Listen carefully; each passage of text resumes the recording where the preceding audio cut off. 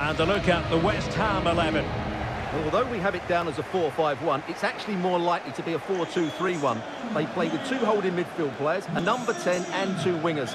The system has a nice balance to it.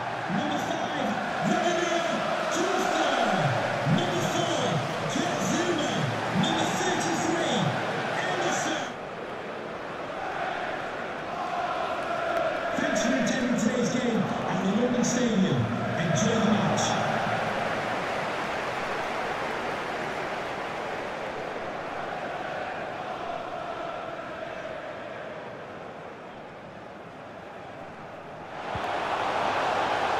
Still on level terms, moving the ball nicely. It has to be!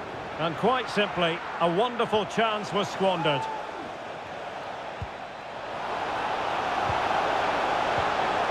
Still passing it around with authority. Real chance!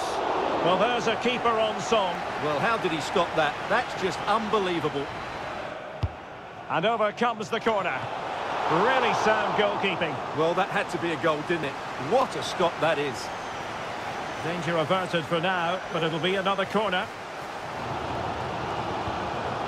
Emerson. Scope to attack here for West Ham.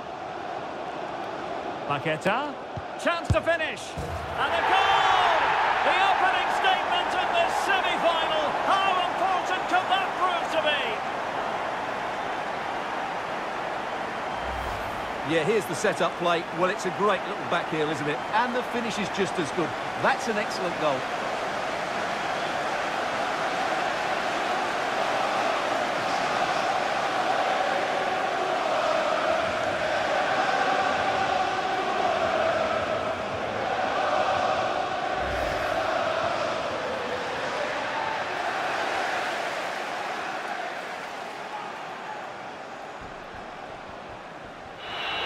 And that is that. The referee blows the full-time whistle.